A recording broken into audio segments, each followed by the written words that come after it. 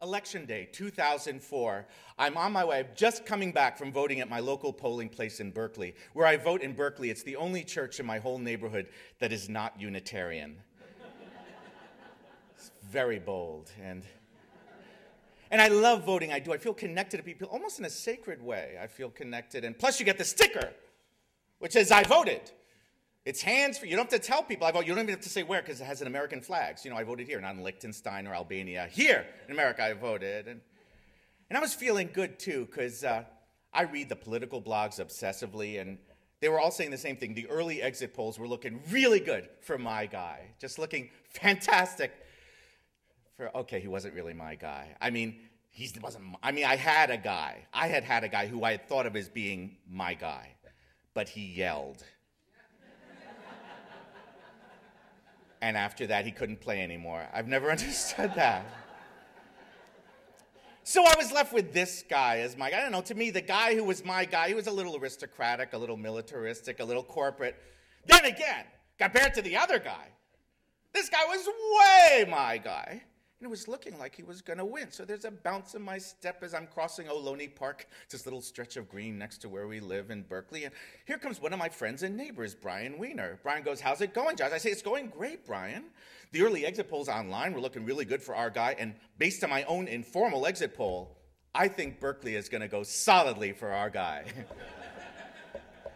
So as long as the rest of the country follows Berkeley, we should be fine. But Brian, you don't seem so sanguine here. Why the long face? You're harshing my mellow. Well, Josh, I was just listening to the radio, and they were saying the early exit polls were misleading. In fact, to me, it's looking like our guy is going to lose. Lose? To that guy? Okay, Brian, I'm telling you this right now. If a majority of Americans vote for that guy over our guy, I'm done. I'm taking my toys, and I'm going home. So, Josh, what are you saying? This is probably where I should tell you a couple of things about Brian. One of them is that he's a political theorist, and he's an excellent, in fact, he's the head of the politics department at USF. The other is that Brian is, to me, the most physically demonstrative of all political theorists. He is, if you will, the Isadora Duncan of political theorists. So, Josh, what are you saying?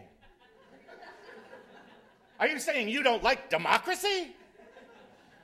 Now, Brian, don't try to get me stuck in one of your Socratic traps. You know I love democracy. Look, each time I'm saying democracy, right now I'm releasing endorphins. I'm having a milk letdown. Me, love democracy. So, Josh, are you saying that you like democracy, but only when the people agree with you? Yes. No, Brian, of course not. I understand democracy is people power. The people can choose whomever they want. But here's the thing, Brian. Our education system has been gutted. As our president loves to say, our children's isn't learning. And people get their news from the same few news outlets owned by the same few corporations. So, Josh, are you saying you will believe in democracy once the people catch up to you? Of course not, Brian. You know me, I'm a mess. I'd never say that. Brian, I'm saying I'll believe in democracy when the people catch up to you.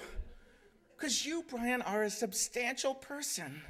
And I don't understand how this happened. We started so similarly, Brian and I. I mean, the two of us, two East Coast Jews, both went to Princeton, both majored in politics, both studied under the same advisor, Sheldon S. Wolin, political theorist. Now, the same number of years have passed since then for the both of us. Here we stand, two same-age, middle-aged guys in our shared mutual neighborhood park in Berkeley, my son about the same age as his daughter. So why is it, Brian, that of the two of us, only one has become a grown-up? Well, Josh, perhaps it might have something to do with the fact that of the two of us, only one did his thesis. Thank you.